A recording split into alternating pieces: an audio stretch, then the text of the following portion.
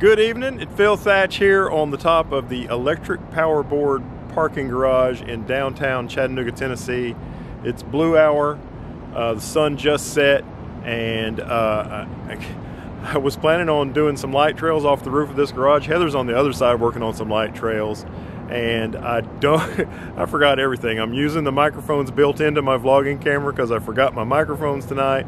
And let's see, something else I forgot. Oh, I forgot my screwdriver, so I can't get my Arca Swiss plate off of my FTZ to put it on the bottom of the Z50. So I'm using the 35 1.8. I was planning on using one of the kit lenses, but I'll just use the 35 1.8 because it has an Arca Swiss plate.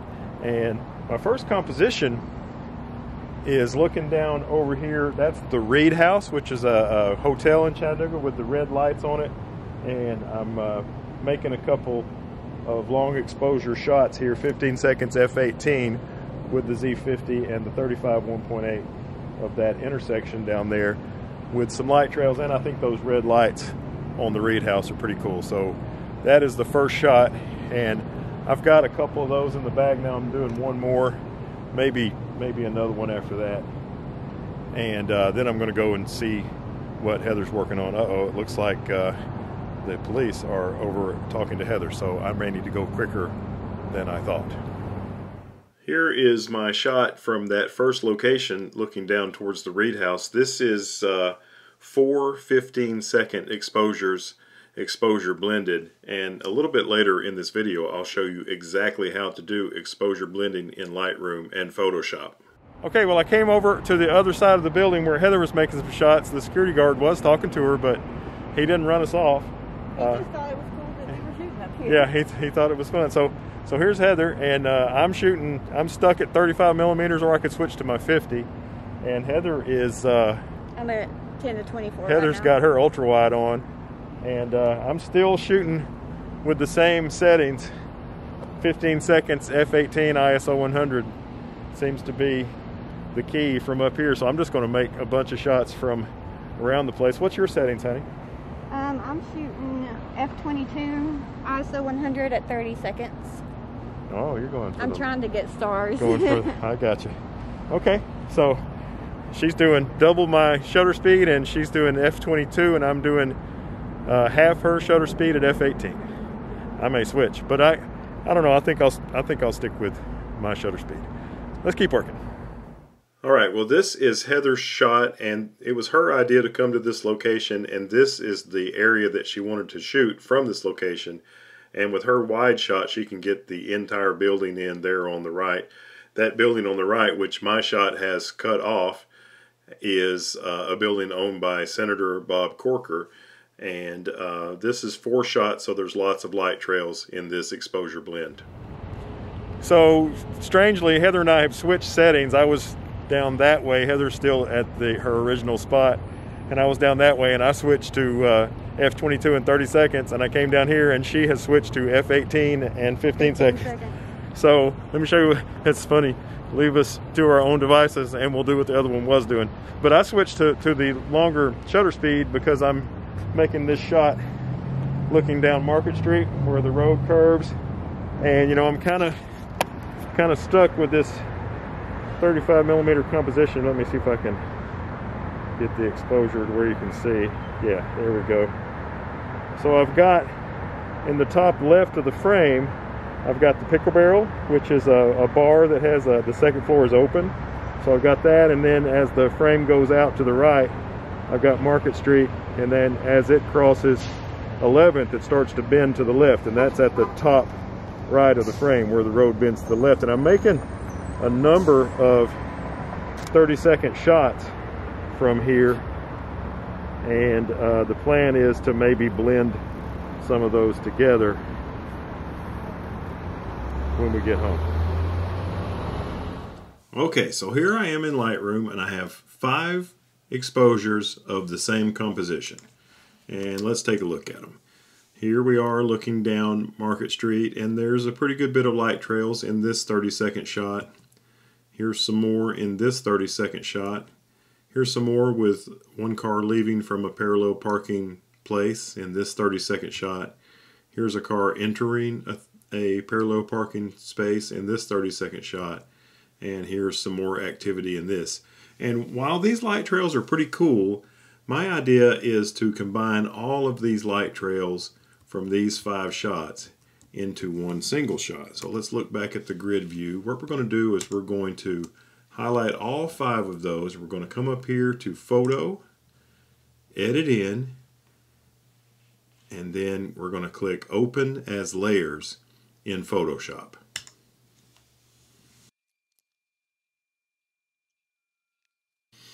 Okay, so here we are. Now we're in Photoshop, and we've got all 5 of our images stacked over here as layers.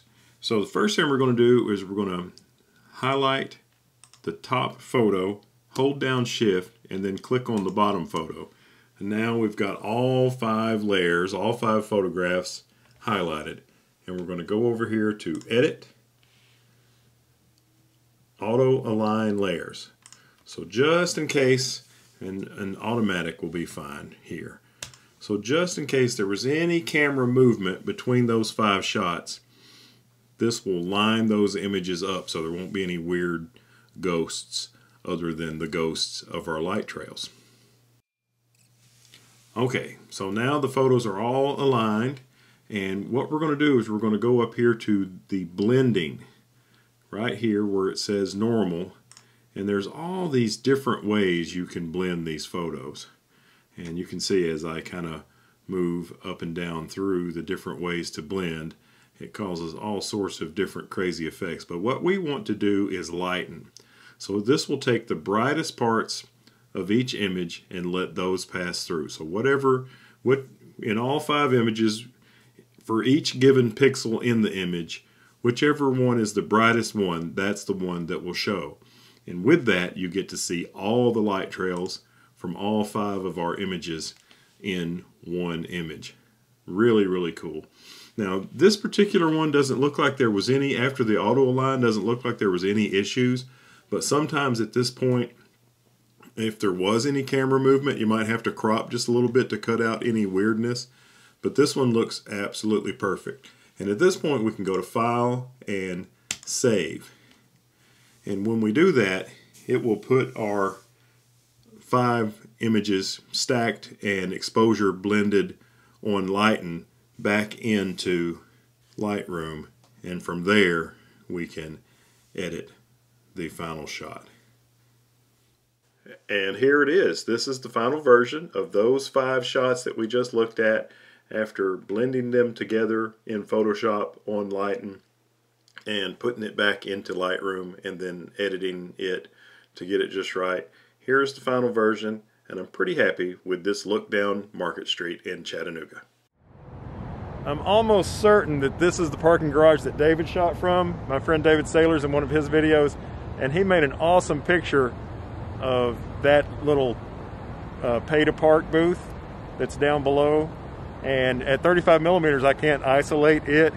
I could probably switch to my 50 and mostly isolate it, but instead what I'm doing is I've got a composition set up where it's down here in the bottom corner of the shot, the bottom right of the shot, and I'm shooting over towards Market Street, and I've got the curve past 11th Street in the shot and some other stuff, and I'm putting that parking booth in the shot as a tribute to my buddy David Saylor's. All right, so there is that shot, and this is another exposure blend there, and look, the FedEx stroke is ghosted in this shot. Came out pretty cool. I'm working one more composition of the David Saylor's pay to park booth. It's basically the same thing. I moved my camera from right there to right there, but it's the same idea. I'm still shooting across towards Market Street with the pay to park booth in the bottom right of the frame, and I've made about 3 shots of that. I better go check on Heather. On the previous version of this composition, I made 5 shots, and this one I only did 3, but other than that change, I probably like this one better. I wish I had done 5. All right, tell me what you're working on, Miss Heather. So I'm looking down Market Street, and there's this nice curve that goes around as you go south on Market. Oh yeah, I shot that too. Oh, did you? Yeah. What's your millimeters for it? Let's see. I think I'm I'm at 14 millimeters, so I'm pretty wide. Yeah, every one of my shots obviously is at 35. Yeah. And I'll switch back to my other settings. You switch back to f/22 in 30 seconds? Yeah. Cool. Cool. Cool. Cool. So here's Heather's shot of that composition, and it's really nice because she's got some stars in the sky and she has all the buildings. Unfortunately, there's a little bit of lens flare kind of around the TVA building, but really beautiful shot she made of this composition. If you're doing long exposure photography like we are here at night, use a tripod, get your focus set manually, do at least a 2-second timer before each shot. That way you can press the button, take your hands off the camera, let the shaking settle down, and get a nice sharp shot with no camera shake.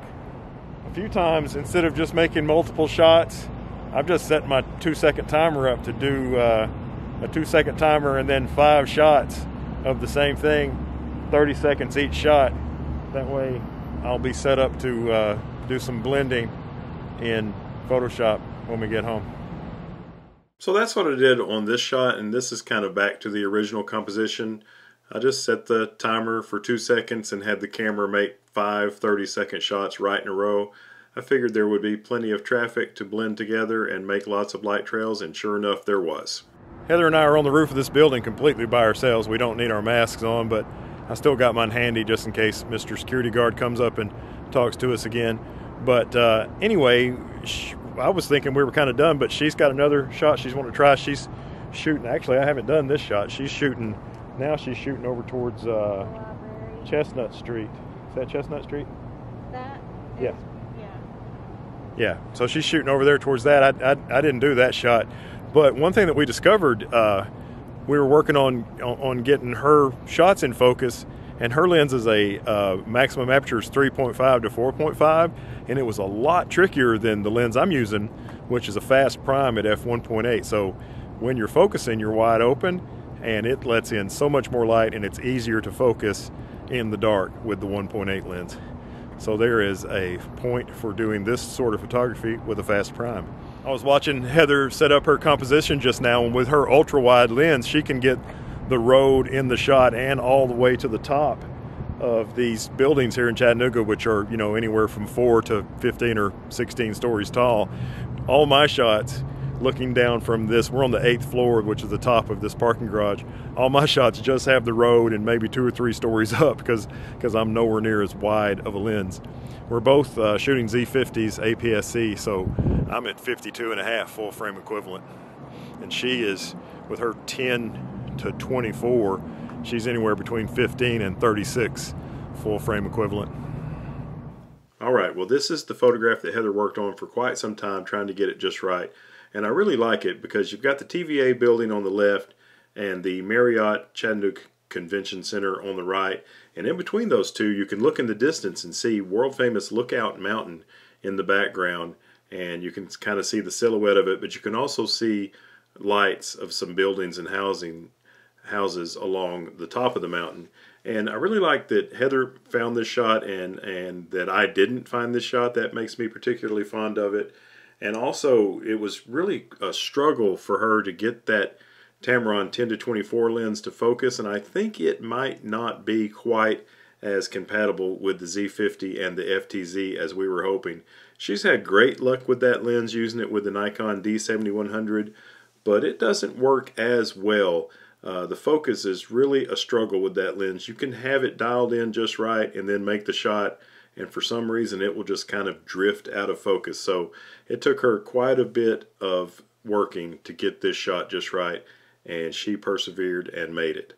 Well, Heather is still shooting. She's about done.